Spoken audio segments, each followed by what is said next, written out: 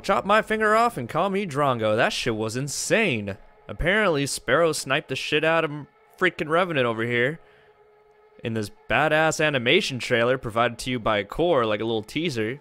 And Sparrow's going to take Revenant's spot as one of the first 15 members to Core's roster in the closed alpha.